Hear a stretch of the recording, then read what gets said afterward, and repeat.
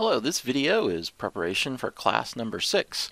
We're going to start looking at chapter number 3, which is all about experimental error and uncertainty in measurements.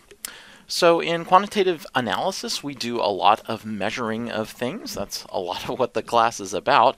And so there's always the chance when you make a measurement that it will be wrong, or at least you'll be uncertain in exactly what value to report.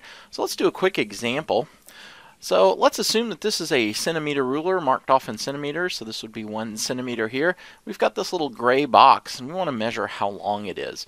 So why don't you take a moment and look at that and write down what you think the measurement is in your notebook. And then you can come back here and we'll talk about what I think it is.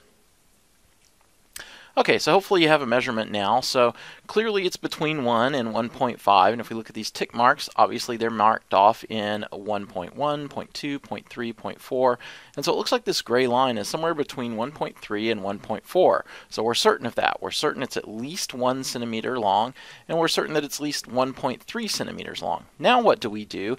Well, we're trained that when you have a linear scale like this, you estimate between the lines to the next digit. So it looks like it's a little bit more than halfway to my eye, so I'm going to call this 1.37. But I'm uncertain a little bit about that last digit. You know, it might be 6, it might be 8, not quite sure. In fact, you might have gotten a different answer. And if we asked everybody in the class to do this and report their answers, we would expect that there would be some variation there in that last digit that we're reporting. So that last digit, because we're estimating, is a little bit uncertain. So there's some uncertainty there. And so because of that little bit of uncertainty, that judgment call, it's possible that our measurement is actually different from what the true value is. So if the measurement is different from what the true value is, not that we can ever know maybe what the true value is, but if we could, and if our measurement is different from that, we call that an error, right? So you want to be the same as the true value. You want to faithfully reproduce that true value in your measurement, and if you're not doing that, it's called an error.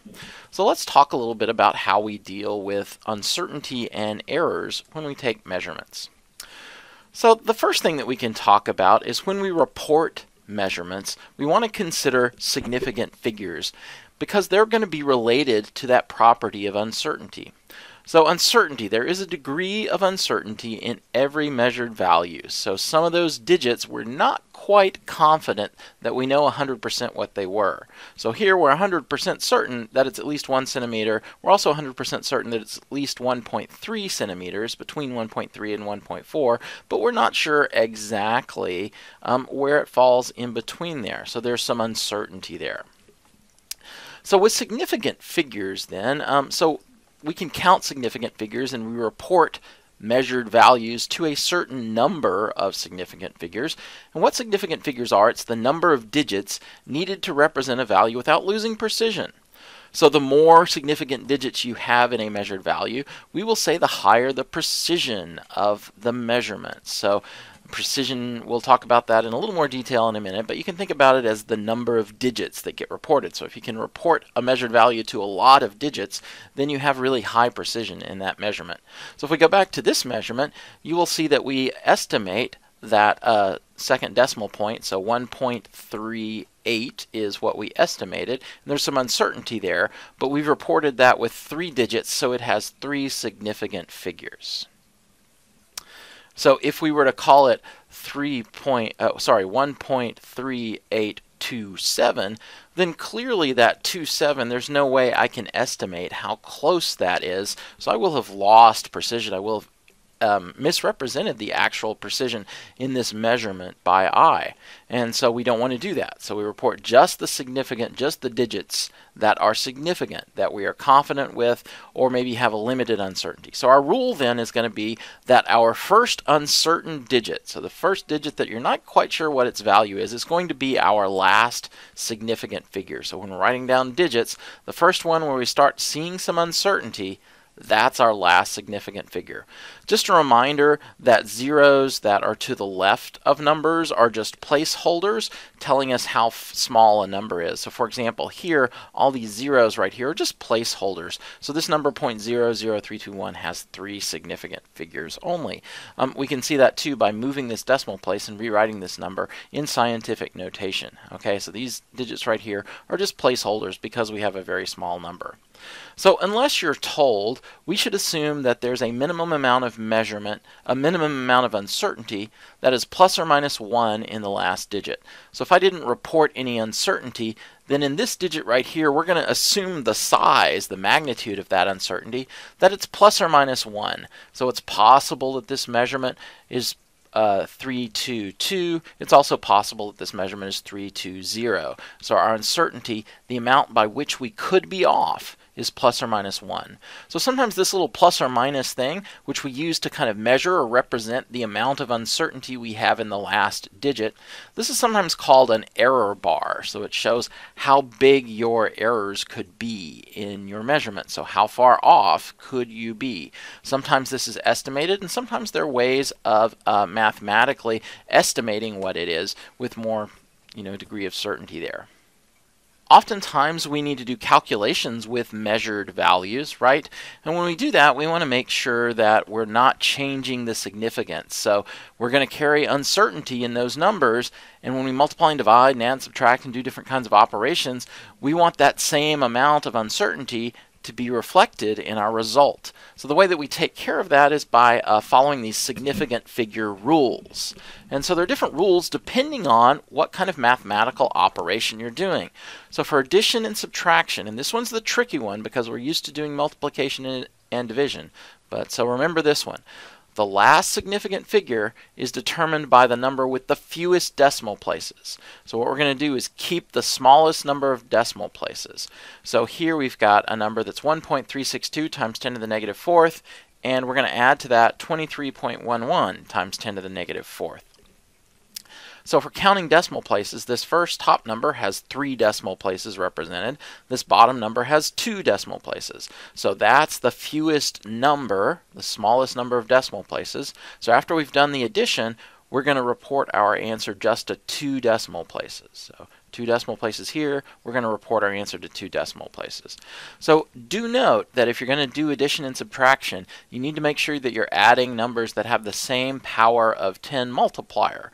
So if the multipliers are not the same, you need to move the decimal place one direction or the other until they become the same, and then you can add them and apply this rule. Alright, so addition and subtraction, it's the smallest number of decimal places. Keep that in mind. Then for multiplication and division, the number of significant figures is limited by the factor with the smallest number of significant digits. So we're just going to look at our numbers, we're going to count how many significant digits they have, and then we're going to report our final answer to the smallest number of significant figures for all the numbers that we're multiplying or dividing. So for example here, this first number has 1, 2, 3, 4 significant digits. This last 0 is significant because I've reported it. We would assume that we have an uncertainty of plus or minus 1 in this last digit unless we're told. This number right here that we're dividing into 34.60 is 2.46287. Note that the space here is just to help your eyes see when you've got groups of 3, like we do with commas for really big numbers, but this is for the decimal side of things. So this number has 1, 2, 3, 4, 5, 6 significant figures, but we're going to keep the smallest number of significant figures, which is 4, and so we report our answer to 4 significant figures, 1, 2, 3, 4. Good. So there's a quick review of significant figures.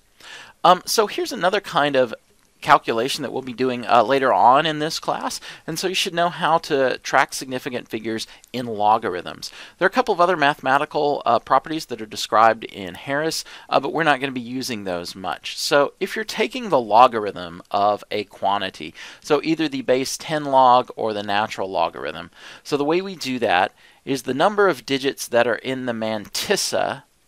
So the mantissa is the decimal part when you've taken a logarithm. So you're going to get an answer when you take a logarithm that has a number, and then it has a decimal place and some more numbers. And so the mantissa is the stuff after the decimal. Alright, so the number of digits in that decimal part has to equal the number of significant figures in the quantity that we took the logarithm of. Okay, so as an example, when we take logarithms, pH, so if we are evaluating the pH is related to the molarity of the H plus ion concentration.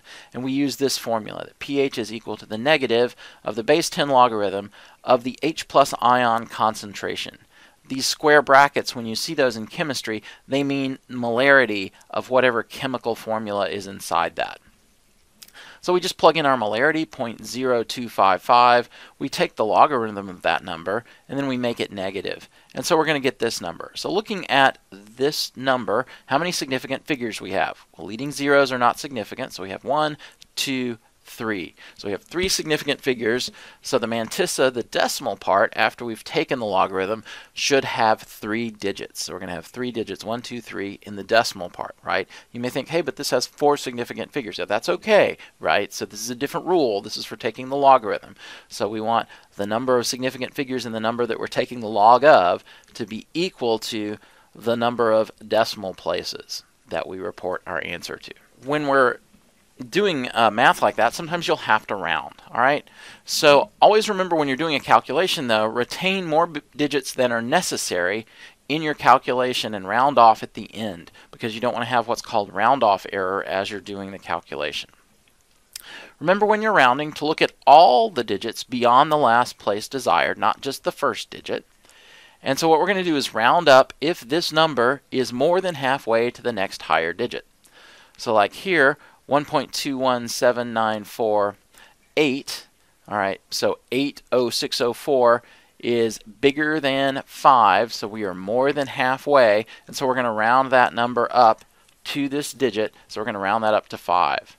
We round down if the insignificant figure is less than halfway, so here we've got 121.794. We've put a little subscript here. This is an insignificant digit, and so if we're rounding to the last significant figure, this one right here, which is where our first uncertainty occurs, we're going to round that down. So down just means we don't change this number, and we're going to drop all of the uncertain digits. So we would get this, so rounding down. So what we're going to do if we've got exactly 5, so if we calculate a number and it ends in 5, or it's 5000000, nothing else after it, is that we're going to always round to the nearest even digit. Okay, that's so we will round up half the time and round down half the time on average, because it's equally likely that we have an odd digit as an even digit.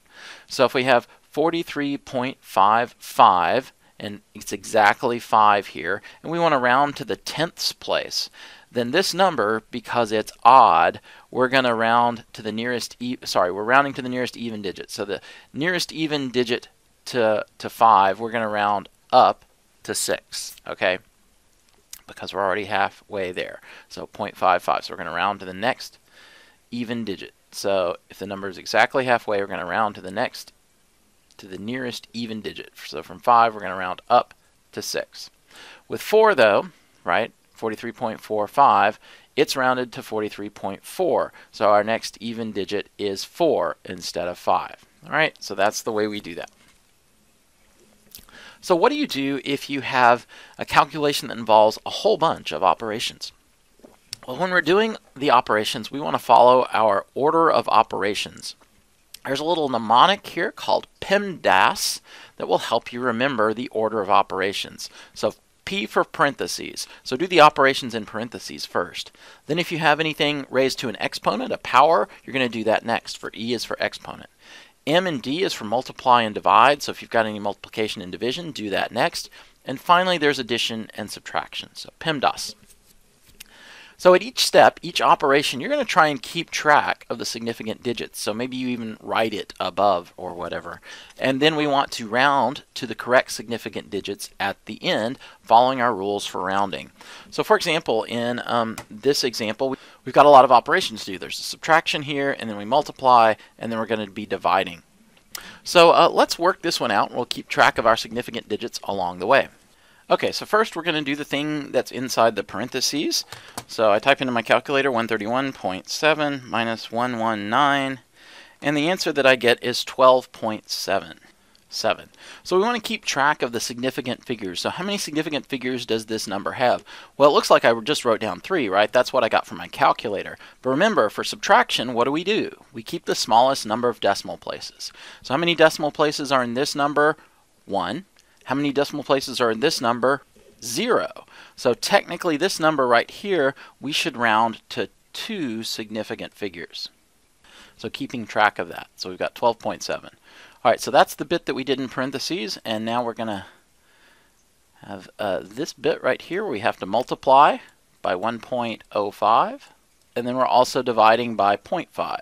So it doesn't matter which order we do the multiplication and division, so I'm going to take the 12.7 and I'm going to multiply it first by, so I'm going to go times 1.05, hit the equals key, enter key, so I get that, and then I'm going to hit the division key and divide by 0.5. And so then I get as my final answer, with all of the digits still in my calculator, 26.67. All right, so now we're ready to round the correct number of significant figures. So since we've done this multiplication and division step, right, I'm going to round to the smallest number of significant figures. So this number right here has 1, 2, 3 significant figures. This number in the denominator has 1, 2, 3. These zeros are significant since we reported them here. So those have 3 significant figures, but this number that we got as the result from the parentheses, remember we kept track that it has 2 significant figures. So 2 significant figures is my smallest number. So I'm going to round this to 2 significant digits, and so that means I'm going to be rounding it to the ones place. And since this digit right here is bigger than 5, so 67 is bigger than 5, the 6 and then the stuff that comes after it, I'm going to be rounding this up. So the correct number of significant figures to report this number, this would be 27. All right, and what we hope is that this is correctly reflecting the fact that we have some uncertainty in this last digit, right? So because up here in this number we have some uncertainty in the ones place, you know, plus or minus 1 in this 9, it could be 120, it could be 118, right, because of uncertainty. And so we don't want to report it to as many significant figures assuming that we know how certain the 10th place is, because the uncertainty in this digit is much bigger than the 10th place, right? So we have a bigger uncertainty there, and so that's why we have to keep track of the significant figures at each step. Error, then, I told you before, is being different from what the true answer is. And there are different ways that you can, and we call that an error. And there are different kinds of errors, though. 2 classes. One we call random errors, and one we call systematic errors. But before we start talking about those, let's talk a little bit about these 2 words that people oftentimes confuse. And as a good scientist, you need to stop confusing them. But it's tricky. You'll hear even good scientists that you know kind of confuse these terms a little bit. So accuracy means closeness to the true value. Another way of thinking about it, it's correctness. In some fields, they talk about the term validity, so a measurement's validity. So how do you know the procedure is valid? Okay, so that's all about accuracy. So how close are you to the true value, assuming that what you're trying to measure really does have a certain length, a certain temperature, whatever, and that there's some value that could be associated with that, and it has a particular value that you're trying to measure. So it's about the correctness. Precision has to do with the reproducibility of the measurement. So if you do the measurement over and over and over again, and it's the same system under the same conditions, you should be getting the same number, right?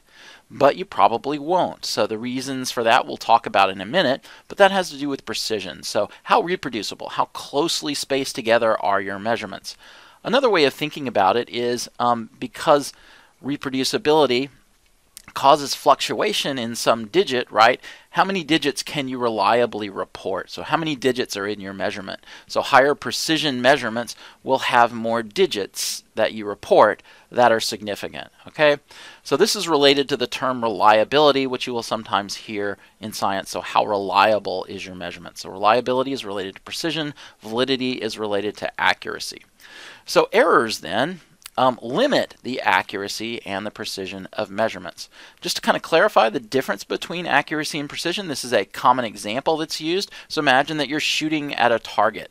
So in this analogy, the target represents the true value. So if you're on target on average, then your accuracy is good. So in this first example, all the shots are right here in the center of the target, tightly clustered close together. So this is both accurate because we're hitting the center of the target, and precise because there's not much scatter.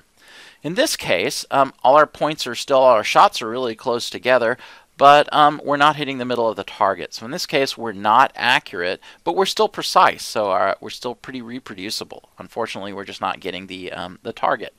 In this case, it looks like we're not getting the target, but on average we are, right? If you were to average these 4 points, where on average on the target are you hitting? Well, pretty close to the middle, right? So on average, we're still hitting that target. So we could say that we're accurate. But there's a lot of scatter in these shots, and so we're not very precise. You know, again, that's a judgment call in this picture, but you get the idea.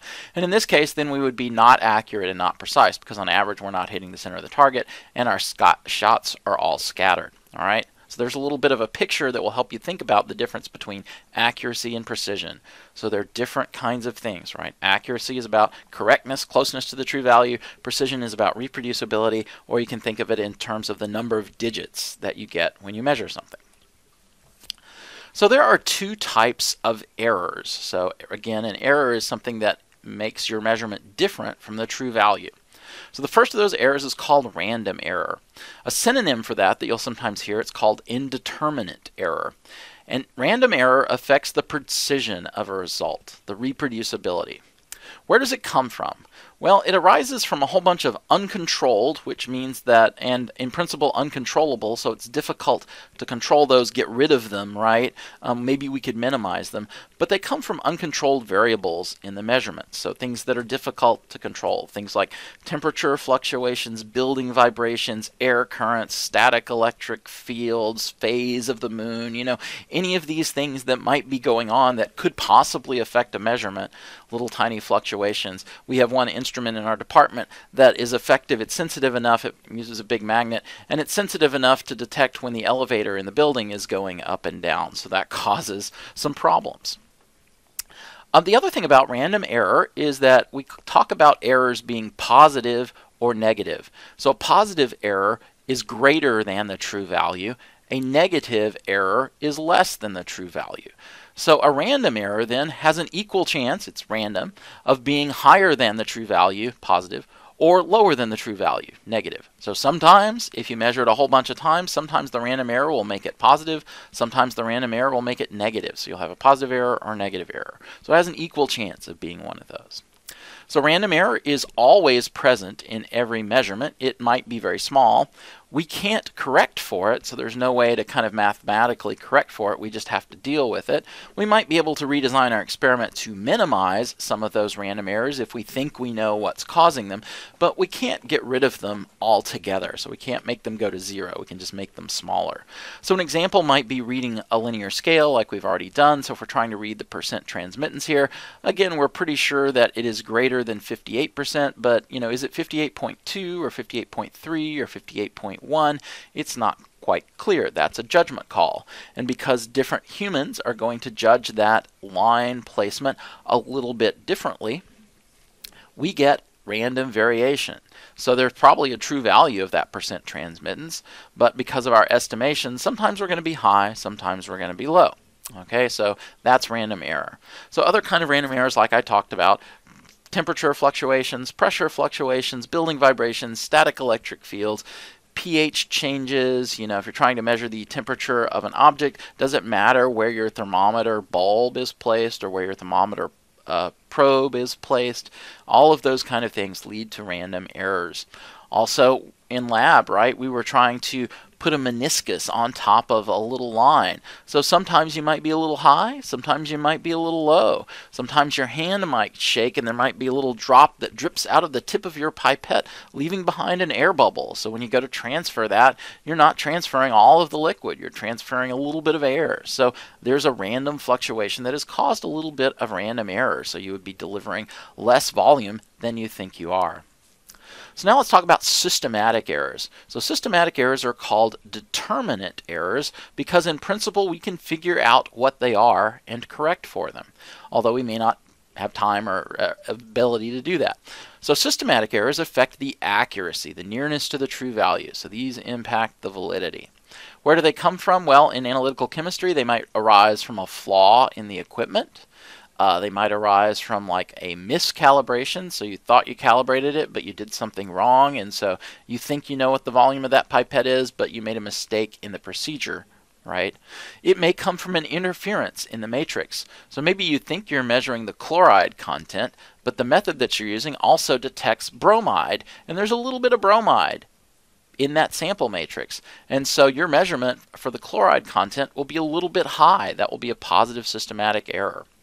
It could be that there's a flaw in the design or the execution of the experiment. So this is what some people, the execution and maybe even the design, this is what some people call human error, right? So never list human error as a source of error, right? There may be systematic error, but it's error because of design or because you're not using the pipette like it's supposed to be, right? Sure, there's going to be the meniscus a little high, a little bit low. That's random error. That's always going to be there, right? That's fluctuations.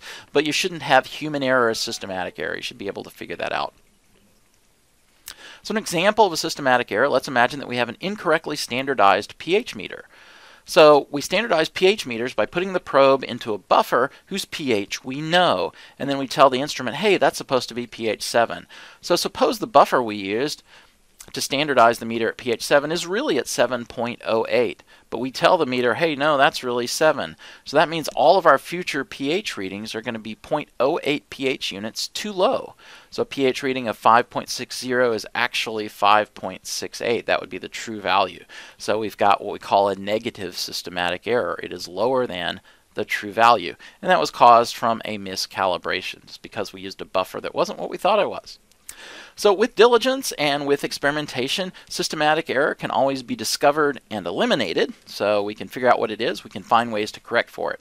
But there will still be random error on top of that is always present in addition to the systematic error. So there's always random error plus systematic error.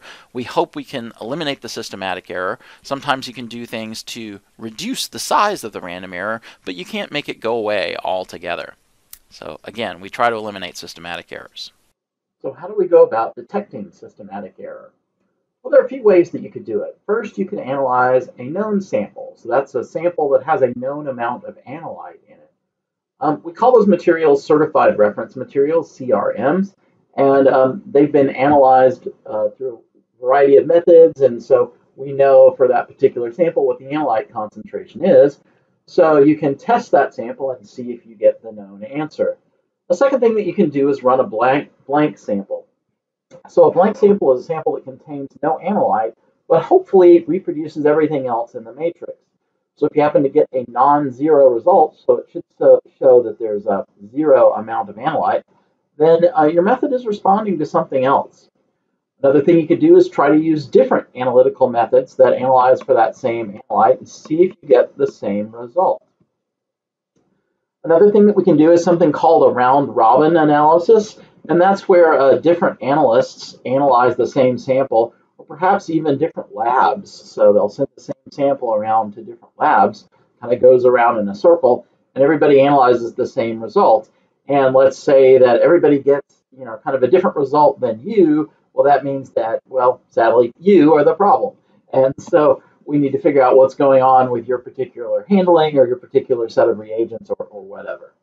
So in all of these cases, any disagreement beyond what we estimate as the random error is due to systematic error. So it's true that some of these may not produce the same results. So you may get a non-zero result for a blank sample, but maybe it's within random error of what 0 is.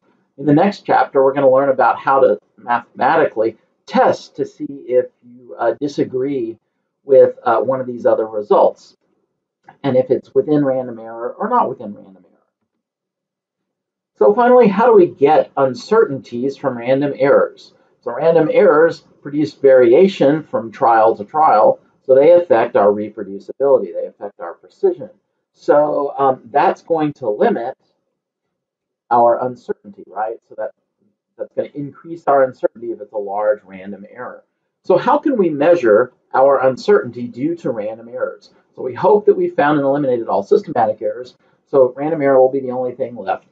Well, sometimes we can estimate it by when we're making measurements associated with, say, the length of an object or the temperature of a solution, or when we're reading a particular scale. So sometimes we can estimate it when we're using a scale. So you just kind of guess, well, how far off could I be in either direction?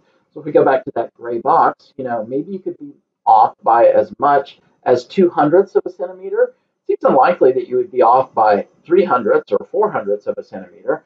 So it seems like that we're pretty sure that that gray box was a little bit past halfway, right? So we know that with some certainty. So we're just kind of estimating what that error bar, that plus or minus is. Now for replicates, where you've measured the same thing multiple times, you should get the same answer. The reason you're not is due to random error. So if we can figure out how much those repeated measures vary, then we can get an estimate of the size of the random error. And so typically that's done by calculating a statistical quantity called the standard deviation. We'll learn how to do that in the next chapter. Also one called the standard deviation of the mean, which is sometimes called standard error. And we'll learn about all of these in chapter 4. And finally, there's this powerful one called the confidence interval. All right, so remember then that the last reported digit will always be the first digit that is uncertain. And that's the first digit that's going to vary due to random errors, because we're assuming that we've detected and eliminated all systematic errors. All right, so there's a little bit about error and why we do significant figures and uncertainties. So for the rest of chapter 3, we're going to go and talk about how do you, if you know what some of these uncertainties are, and you're doing calculations with those numbers to calculate a new value, how do you figure out what the size of the uncertainty is in that new calculated value? So we're going to learn how to do that in the rest of chapter 3.